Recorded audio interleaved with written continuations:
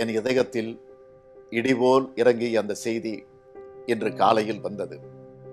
எப்போதும் நான் அன்பு அன்பு என்று அழைக்கும் என்னுடைய ஆருயிர் சகோதரன் அன்பழகனை இழந்து நிற்கின்றேன்.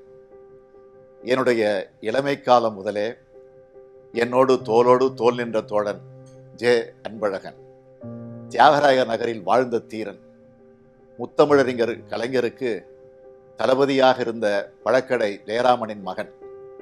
எமர்ஜென்சியில் நாங்கள் கைதான போது பழக்கடை ஜெயராமன் அவர்களும் கைதானார்கள். சென்னையில் திராவிட முன்னேற்ற கழகத்தின் போர்ப்படை தளபதின்னு பழக்கடை ஜெயராமனை சொல்லுவாங்க.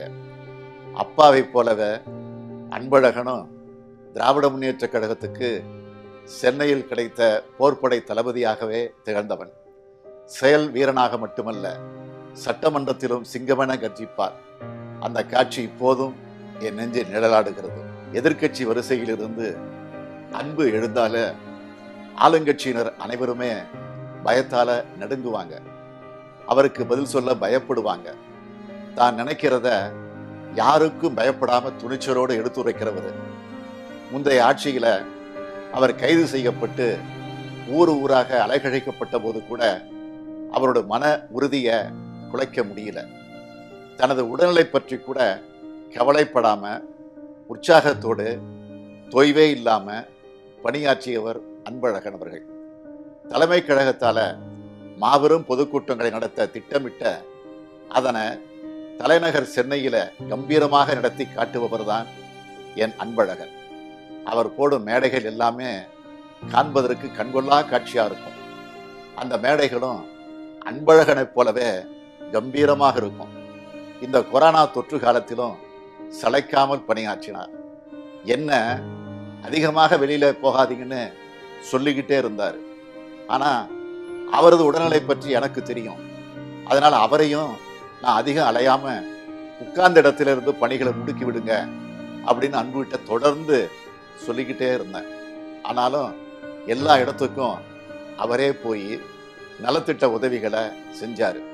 பாழாய் போன கொரோனா என் அன்பழகனையும் தொற்றிவிட்டது. நாட்டுக்காக போராடி உயிரிழந்த இராணுவ வீரனின் தியாகத்துக்கு இணையானது. கொரோனா தடுப்பு பணிக்காக போராடி உயிரிழந்த என் சகோதரன் அன்பழகனின் தியாகம்.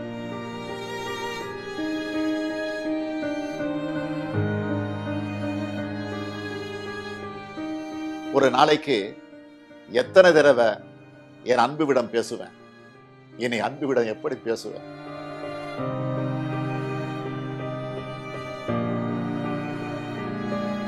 அன்பழகன் மட்டும் இல்ல, அவரது மொத்த குடும்பமும் கழக குடும்பம் தான்.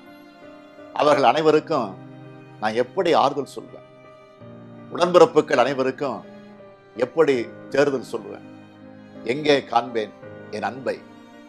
எனக்கு நானே எப்படி தேர்தல் சொல்லிக் கொள்வேன்? கழகத்தின் தீரமிக்க உடன்பிறப்பு அன்பழகன் அவர்களின் தியாக வாழ்வை போற்றுவோம். திராவிட இயக்கம் மறவாது உன் திருமுகத்தை.